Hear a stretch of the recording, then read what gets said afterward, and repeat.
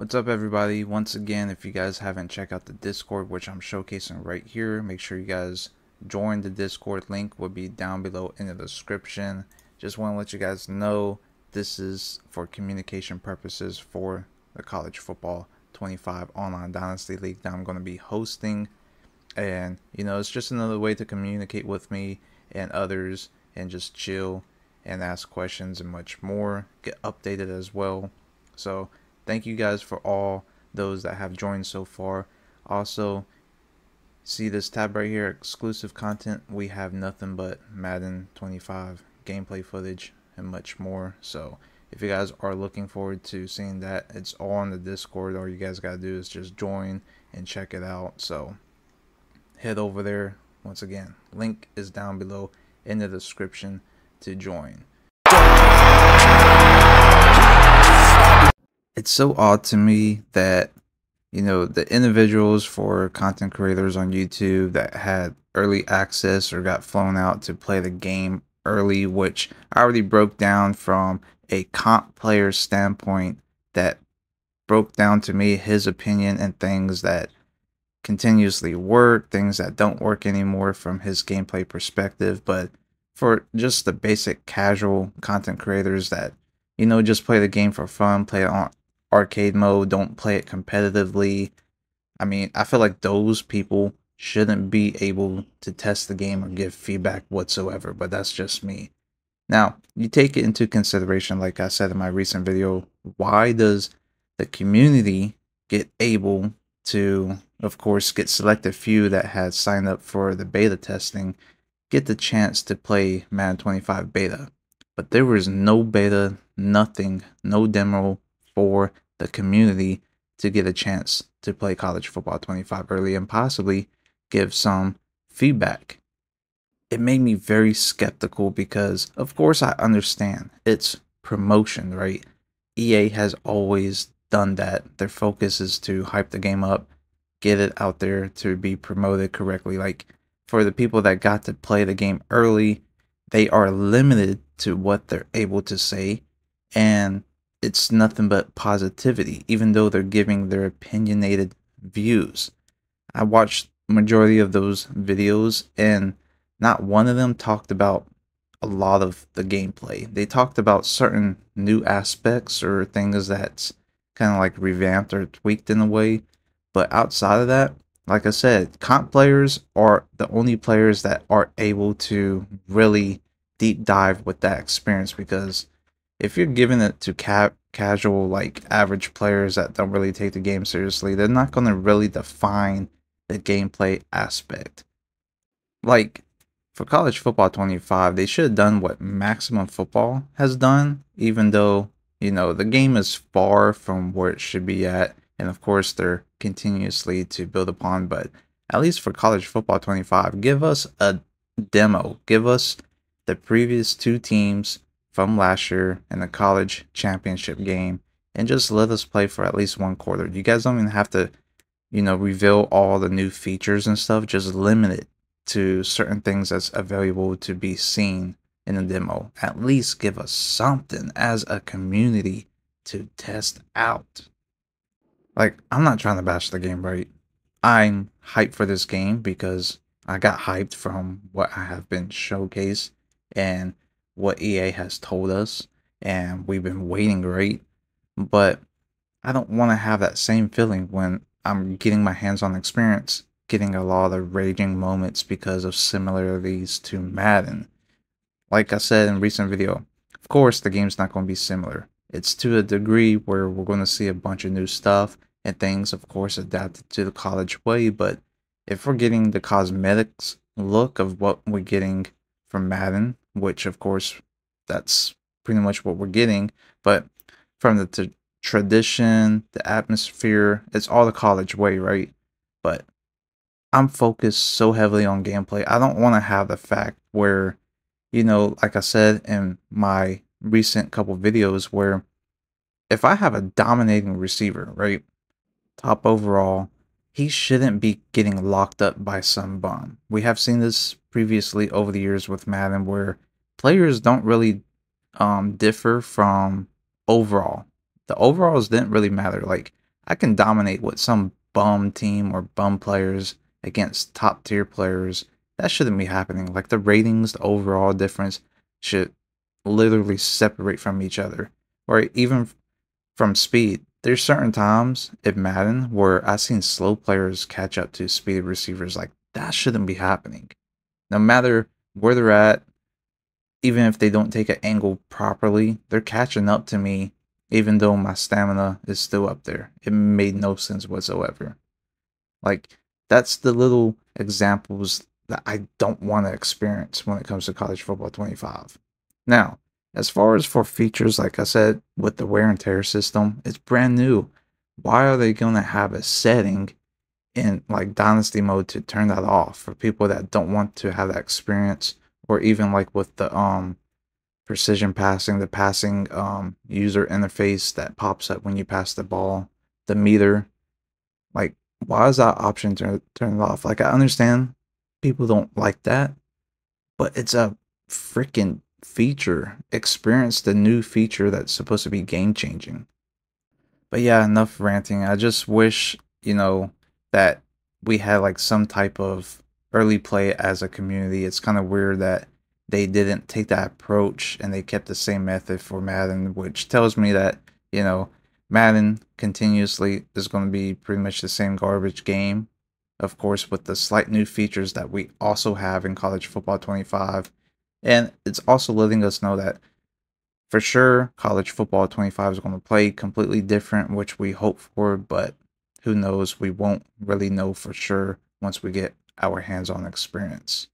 But from what we've seen so far, which you guys have seen all the gameplay footage right here, there are some things that literally are exactly the same. Like there was moments where I seen a lineman just standing there and not blocking a soul or helping out in a double team when it's like a four-man rush. At least you should see, you know, three people actually blocking, probably a double team happening. Even if you have an extra blocker, should have two players double teaming and the rest individual matchups. You shouldn't see people just standing around. So I still see that from time to time in some of these clips. You guys might point that out, timestamp it, but you guys will see it in today's video with the gameplay footage officially from EA Sports themselves. Overall, for Dynasty League, I'm really stoked for it. Because for multiple seasons, each season, everybody's team is going to be completely different now with the transfer portal being like a huge part. People can just up and leave your school. Like that's going to be a big game changer. Imagine for the first season, right? You do so well recruiting and you get like a couple 5-star caliber players at certain positions that you really wanted, and the next season they just decide to up and leave because you didn't accomplish their goals, their wants and needs, and that's going to be huge. Even with offensive, defensive, or head coaching, just the coaches in general, after whatever the contract is up, they can literally leave your team to go to another school to either get another same coordinator job or head coaching position job. And, trying to refill what you build on that certain coach with the skill trees and just to lose it just like that is huge. So, this is why I'm looking forward to just the Dynasty because this is so deep detail of how they done it to keep it balanced, to not make everybody OP, and it gives a chance for people also to not just stick with one team. They can continuously to change different teams based off, if they want to go build another team or start with a brand new team because you've done a certain job or done decent enough with that specific team that you started off with, you can go do that somewhere else and try to help out that college to do better and things of that sort. So this is like really great, and also it defines who's actually great when it comes to playing each other. It's not just like head to head where you're playing the same teams over and over, which is the OP teams. I know you guys gotta get tired of that shit. Like with Madden, in general, you're going to be using the top overall team with all the best superstar players. Like, doesn't that get boring to y'all? And you know, finally that they're adding this tier system and improving on the head-to-head uh, rankings, records, whatever, which is actually going to matter instead of just how many games have been played early, and the win losses didn't actually matter. Now that matters, and hopefully now that people are able to use a variety of teams, is really going to matter if they do get an upset against a top team. It's going to showcase. So I'm glad that they fixed that, but Dynasty is where it's at. It's really where it separates everybody, and there's so much to do in Dynasty mode that's going to be standing out for everybody to enjoy and love. Like I said, it's nothing but building your team over throughout the course of time, whatever your contract is, throughout the season, trying to maintain that team, trying to keep all your players happy, and trying to keep them to stay on your team. That's a hard process. And then even playing through the wear and tear system, like, it's going to limit people from abusing the same plays, or, using a certain player every single time, every single play, the same way getting abused. Um, it's going to really teach people how to get away from the way that they've been used to with Madden's play style. They have to completely change it, go back to simulation play. It's going to be a big difference, and I'm really looking forward to that. It really separates the difference between great players in every category from a user perspective. Like, you might be good at recruiting, but you might not be the best at gameplay, strategy calling when it comes to head to head matches. Or you may be a dominant comp player, not the best at recruiting, but you can do subpar at recruiting or getting transfers, and then your play backs up. You may make like bum players play actually good, and you can pull off a couple upset wins against top team schools or get a winning record. Like, there's so much different elements that I'm going to be able to get to see from all of you guys that do join the online Dynasty League. So once again, make sure you guys check out the Discord. Link is down below in the description, so you guys can get into this league. Now, I may host 2 leagues depending on how much people join, just so I can also use another team to start off. For those that don't know, I'm using the Gamecock, South Carolina.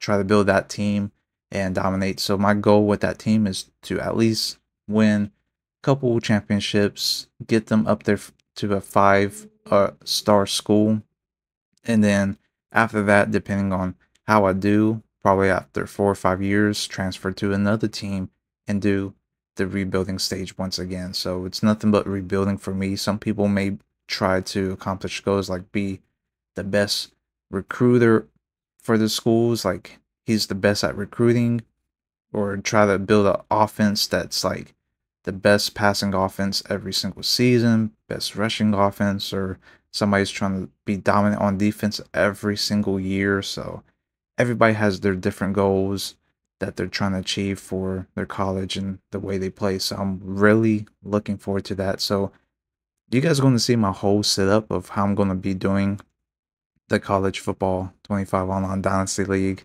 I'm really going to break down everybody's perspective, do like a recap review of every single team, how they done from week to week. So I'm going all in for the Dynasty League, y'all. I'm really looking forward to how you guys are going to be playing in the league.